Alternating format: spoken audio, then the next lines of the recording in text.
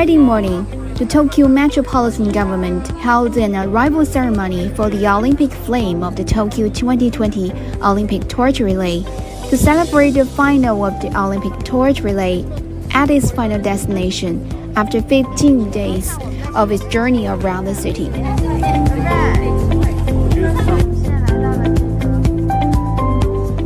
The torch relay of the Tokyo Olympics quietly concluded its journey through the Japanese capital Friday hours, ahead of the opening ceremony, having spent most of the 15 final legs of its nationwide tour off-roads and away from the public due to a surge in coronavirus infections. Hello, can you show the torch to me? The flame, which was carried by about 10,000 people nationwide since its relay started in late March, will light the cauldron during the opening ceremony.